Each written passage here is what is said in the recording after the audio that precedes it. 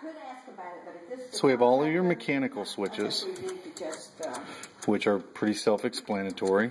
In is on, out is off. They're all labeled. The way to get that system working is this top amplifier needs to be powered on right here. This is the master volume control for all of the rooms in the house. I probably would not turn it past about 70%. You've got your balance, bass, and treble controls. Auxiliary 1 is going to be sound from the cable box whenever the cable box gets installed.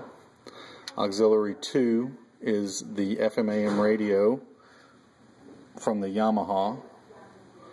And CD is your headphone input cable. This green cable here, which is going to be tucked back over here to the side. So, if you wanted, for instance, to listen to the FM radio, we would need to change the input to tuner, at which point you'll have FM radio.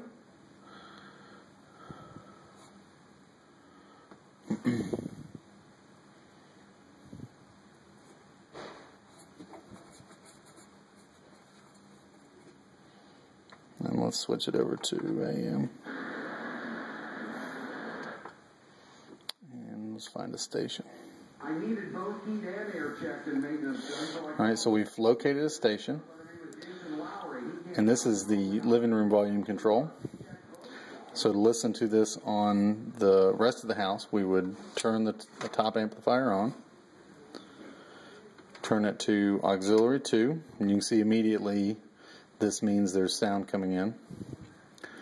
Set the volume where we want it and turn on the room or rooms that we want to listen to. Now that the amp is on and powered up, we can go to CD to listen to the MP3 player or headphones, or auxiliary 1 to go back to whatever's on the cable box.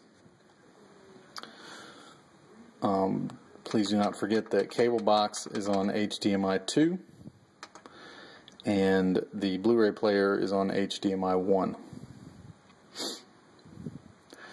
The Blu-ray player, you're only going to be able to listen to the sound off the Blu-ray player in the living room. You will not be able to listen to the Blu-ray player sound in the other rooms of the house. You can add a simple CD player to the system to be able to listen to it in the other rooms of the house using simply an RCA cable. This Blu-ray player only outputs in digital. It does not output analog, and this is an analog only amplifier. HDMI 1 is once again Blu-ray.